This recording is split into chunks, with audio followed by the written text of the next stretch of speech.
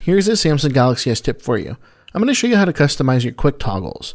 Now what we do is open up our notification center, swipe down from the top edge of the screen, and up here at the top you see Wi-Fi, location, Bluetooth, flashlight, screen rotation. I can swipe through these, and these are called quick toggles. So if I quickly wanted to turn Bluetooth on, tap Bluetooth, it lights up green, letting me know that Bluetooth is on, and it's going to bring me to my Bluetooth to where I can go ahead and connect to new devices. So swipe down again. If I tap on Bluetooth, it's actually going to shut Bluetooth off, and now it's grayed out. Now if I tap the edit button in the top right hand corner, what this is going to allow me to do is change the actual 8 presets that I see when I'm up in the top of the screen. So there are more. So say I wanted to actually have screen mirroring in place of location services. Tap and hold, drag up here, and notice that it moved it out. So I want to bring in location services down below, and now I've got my icon set. So the way they work, you'll notice that if I tap one, tap and hold, drag it up, it just shuffles everything down one.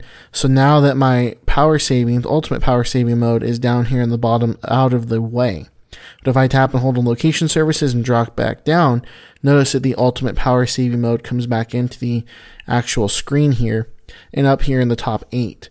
So now if I go ahead and rearrange them, let's just go ahead and randomly do it. So that way they're in a random order. And now we'll tap done. Keep mind of the order that they're in.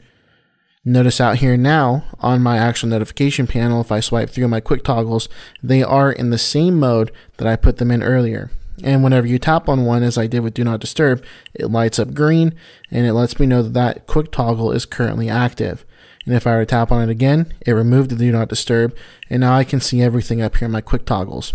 So again, just to change them real quick, tap edit, you rearrange them by tap and hold, and then drag it wherever you'd like it to go. So that is how you customize your quick toggles on the Galaxy S6.